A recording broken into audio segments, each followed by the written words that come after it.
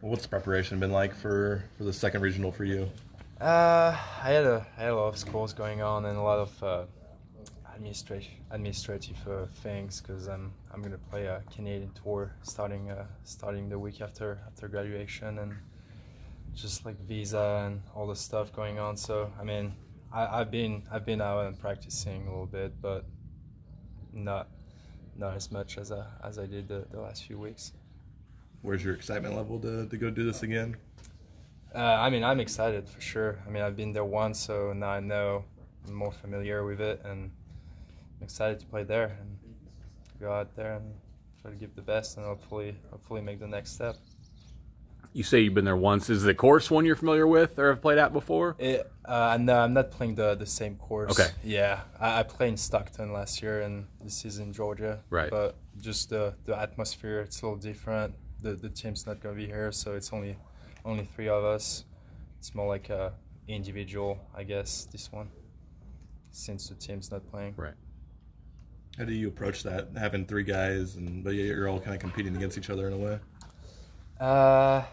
It's definitely going to be different than like a normal tournament, but I mean, I guess it's just like indie tournament that I play during the summer. But I mean, coaches are here, and I mean, just still your teammates, so it's more fun, I guess.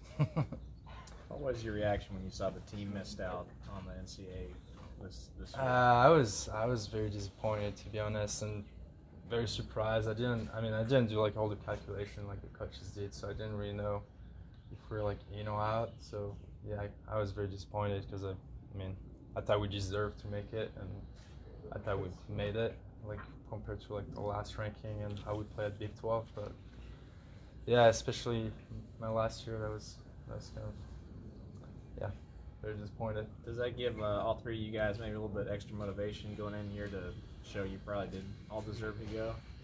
Yeah, I mean, probably, yeah, because Rowan, Jake, and I played pretty solid this spring, so I mean, we're on a good trend, and yeah, for sure we're gonna show that definitely deserve to be as a team at that tournament. To kind of an uninformed fan, it looks a lot more difficult to advance as an individual, than a team.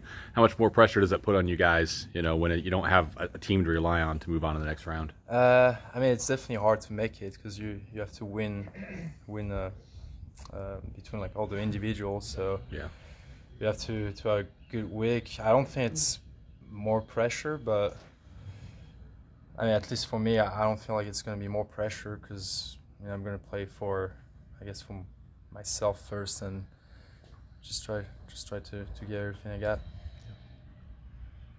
What score do you think you'll take to advance?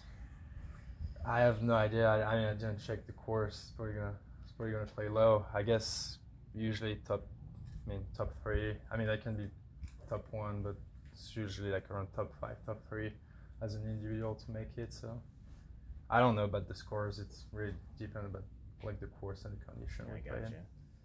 Do you go in and playing any more aggressively as an individual? Yeah, probably a little bit. Yeah, not gonna lie. Is there any sort of comfort having people with you this year, having teammates with you? Yeah, it's definitely gonna be better. I mean, not that I was bad last year, but it's always. I mean, we're kind of used to travel as a team and as friends on every tournament, so it's gonna be more familiar and probably put ourselves in better condition to approach that.